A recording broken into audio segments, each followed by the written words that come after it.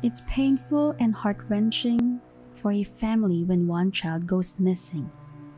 But to find out they died? How can one even describe that kind of pain? Added to that pain is, what if it is done by someone you or anyone would never think of? Let's unravel together the case of Maddie Clifton for today's Tragicstery episode. Maddie Clifton, an 8-year-old girl, was suspected missing at around 5 p.m. on November 3, 1998. The officers arrested a neighbor who had a previous sexual assault case 15 to 20 years before. The charges were then dropped as he was able to provide a solid alibi despite failing the polygraph test. The police eventually had to drop the investigation around Maddie because they had no leads. The volunteers, however, did not give up hope and continued to search for the poor girl.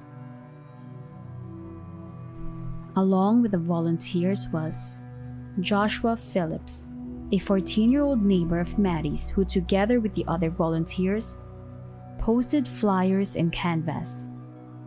There was a reward offer of $50,000 to anyone who could provide the whereabouts of the little girl. The reward money was raised to $100,000 when that didn't work. The FBI became involved when the local police were unable to turn up any evidences. On November 10th, Maddie's parents had just finished taping an interview with a national news program, hoping it would result in information on Maddie's disappearance, when their neighbor, Missy Phillips, ran across the street to find a police officer. Phillips had led the officer to the bedroom of her 14-year-old son. Missy had been cleaning her son's room when she noticed his waterbed to be leaking onto the floor.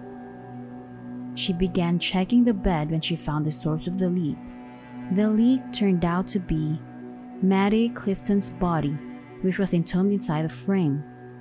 Maddie's body was found partially clothed, bludgeoned with a baseball bat and stabbed multiple times. Missy Phillips had even been part of the search parties, unaware Maddie's body was so close. Police drove to the middle school of Joshua Earl Patrick Phillips to arrest him for the murder of Maddie Clifton.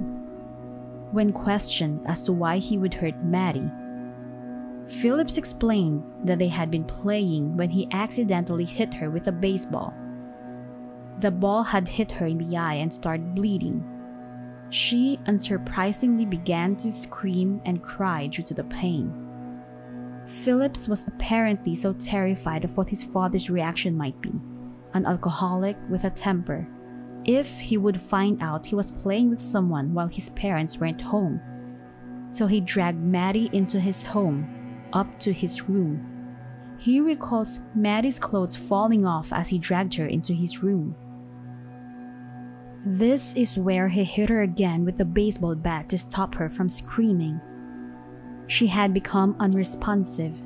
He had then stuffed her unconscious body under the base of his bed. When Joshua learned that Maddie was still alive, moaning under his bed, he removed the mattress, cut her throat, and stabbed her in the chest with a knife to ensure she was dead before stuffing her again beneath his bed.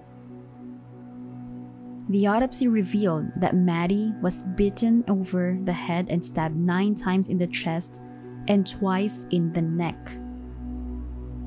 On November 19 of 1998, a grand jury found Joshua Phillips guilty of first-degree murder.